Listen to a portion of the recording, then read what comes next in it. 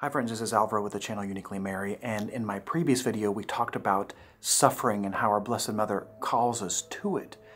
But did you know that in the church, healing is such an important part of what we do and what we are called to receive?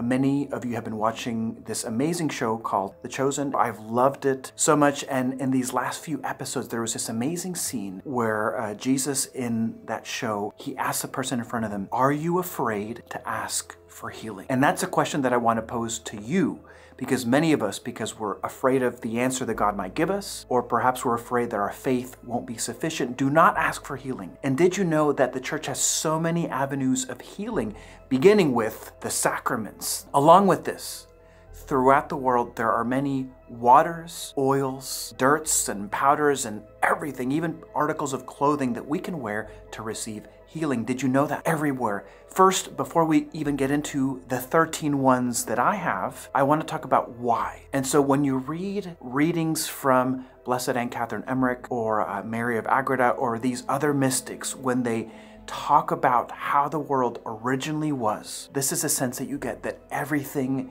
was so imbued with God's grace that it poured out from it healing.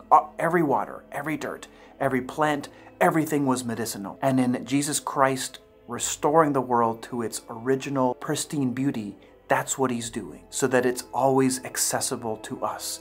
And I want to talk about these 13 that I have. Some of them I can send to you. Please comment down below, email me. Others, you can go and request them yourself, and they may be a lot closer than you realize. The first one that I want to talk about is this.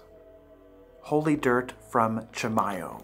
Now, Chimayo is a shrine in New Mexico. When I first went, I thought the idea of healing dirt was stupid. I really did. I thought it was ridiculous.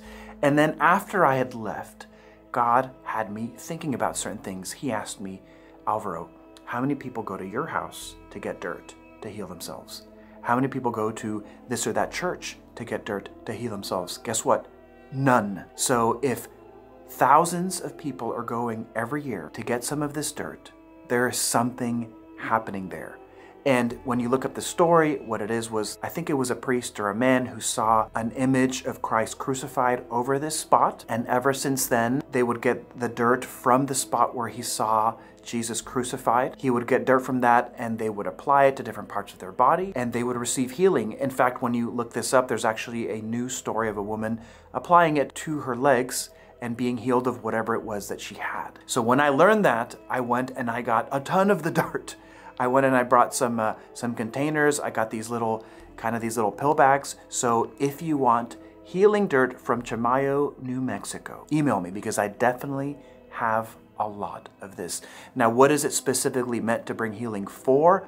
I'm not sure. When you go to the shrine, there's many votive offerings of all the different healings that people have received. Learn about it, check it out, Chimayo Healing Shrine.